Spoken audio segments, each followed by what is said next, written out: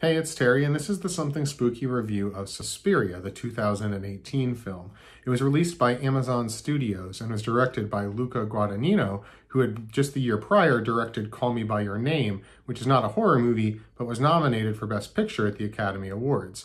Of course, it is a remake or reimagining of the original Suspiria from 1977 by Dario Argento, which was a seminal film in the Italian giallo horror films. So it is more of a reimagining and homage than a remake, and that's a lot of what we're going to talk about, but it's important to make that clear out the gate that the filmmakers themselves say that it is not a clear remake.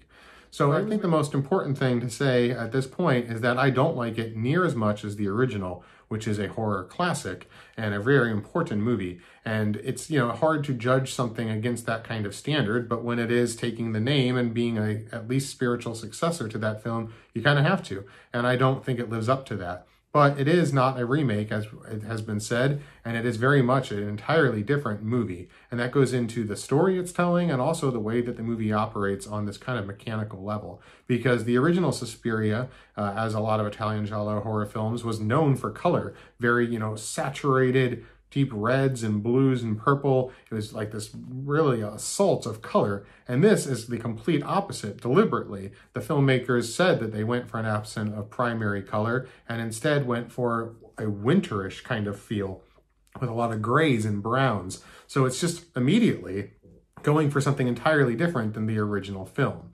And also that is in the story, because the story here is, for one, been elongated. It's a 2.5-hour movie now, so there's a lot of extra stuff in there. And most of that has to deal with its new kind of setting and backdrop, which is it takes place in Berlin in 1977 during the German Autumn period, which I don't know much about, so I'm not going to speak to really, but it has to do with terrorism and fascism from what I've read in a review of this movie, but I don't know too much more about that. But that is a major element in this movie where there are like news footage, feeds spliced into the other scenes that we're seeing, and it's very much casting a backdrop that was not in the original film at all. So that's very different.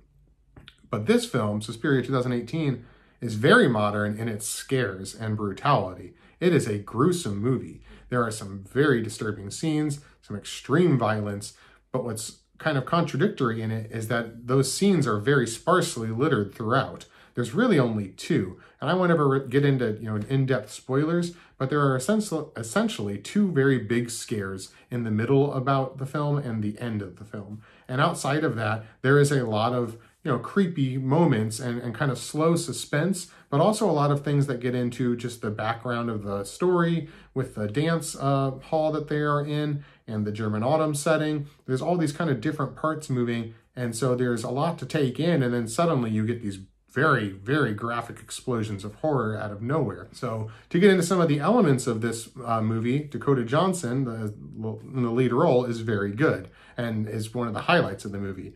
There's music made by Tom York of Radiohead, which is interesting and very jarring at points. It doesn't always totally work for me. I think he also did a lot of the kind of scoring and ambience of the music, and that part is cool. But there are scenes, and again, no spoilers, but just saying it is kind of a spoiler. There are scenes that have songs that sound basically like Radiohead.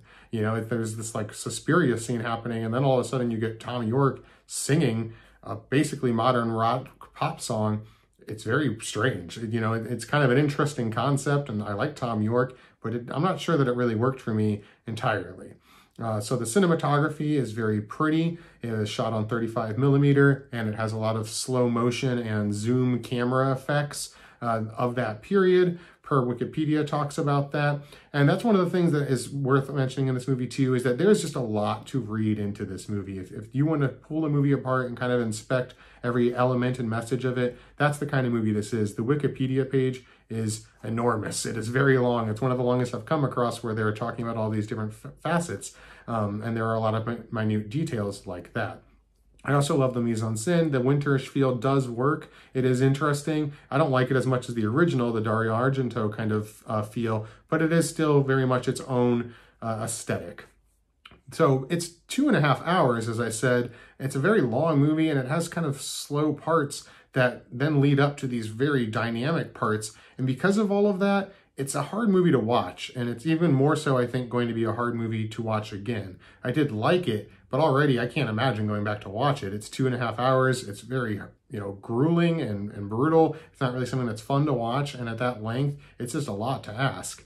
And something else that's interesting about it is that it feels like a sequel to me, even though it's not. It is a reimagining, or if you really want to say it's a remake, it's not a sequel, but it feels like a horror movie sequel in the way that it's retaining these elements of the original, this kind of baseline that it thinks that everybody knows, but is trying to, evoke something new or do something new with it. And, we see that with the way it's kind of immediately doing things in the complete opposite way of the original, taking for granted, I think, a little bit that a lot of people do know the original. I kind of wanted a remake or reimagining of that original film. It probably still wouldn't have lived up to it, but I would have liked to have seen that more, I think, than this, abstract, different take on that concept as our modern look at the movie and the subject material.